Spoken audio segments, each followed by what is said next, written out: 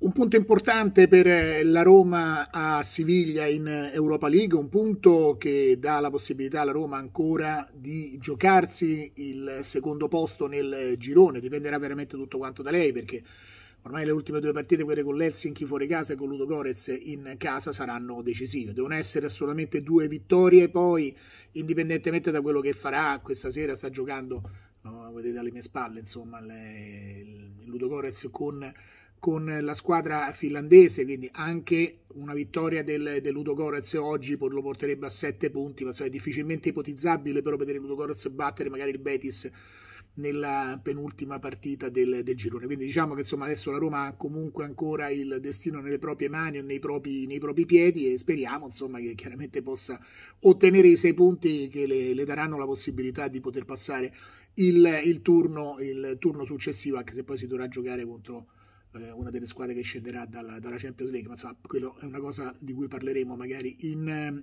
seguito.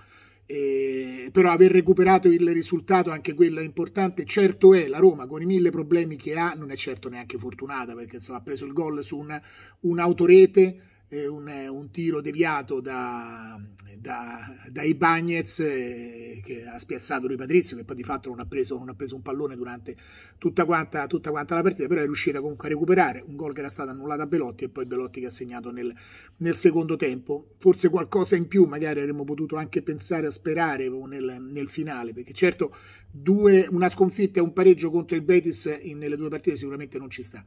La Roma avrebbe meritato anche il pareggio nella gara di andata, invece comunque le cose sono andate in maniera diversa. Però insomma la Roma comunque c'è, con tutti i problemi, con tutti gli errori tecnici che fa, l'errore che sempre di Spinazzola, che ha dato poi il via al gol poi sul tiro a deviazione di Bagnez, ma non solo quello di Spinazzola, sono stati tanti di errori, specie nel primo tempo, però comunque la Roma c'è, e abbiamo visto anche in campo Camarà nel secondo tempo. Anche questa è una notizia comunque importante, perché in un momento del genere, dove comunque hai giocatori che sono in difficoltà, Matic lo è, oggi tra l'altro ammonito, ha preso anche un pestone, ma comunque è sicuramente un po' in difficoltà. Ecco, aver visto Camarà in campo nel secondo tempo per 45 minuti, insomma ci ha dato l'idea comunque di un giocatore, anche lui con vari problemi, insomma con errori che ha fatto, però che può essere utile, perché c'è veramente bisogno di tutti. Questo è il mese più importante probabilmente di tutta quanta la stagione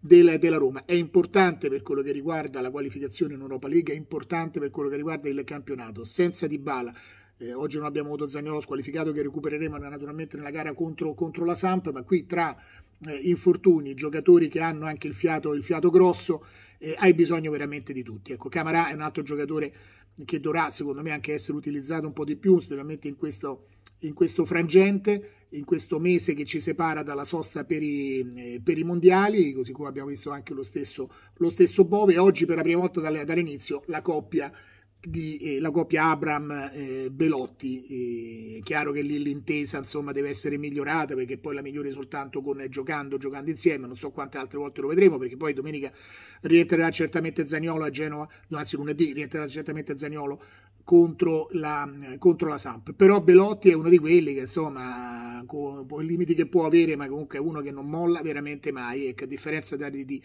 Abram, che ancora purtroppo insomma mette poi in evidenza le difficoltà che avevamo già visto all'inizio della stagione, e che ancora deve trovare la via del gol. Comunque l'importante è aver ottenuto questo risultato. Adesso guardiamo anche con ottimismo alla gara di lunedì contro la Samp, che ha bisogno di punti, ma la Roma non può assolutamente fermarsi. Questo è il mese più importante della stagione, bisogna ricordarsi, bisogna dare il massimo, e abbiamo bisogno veramente di tutti. Un abbraccio a tutti quanti voi, e sempre Forza Roma, Forza Roma, Forza Roma.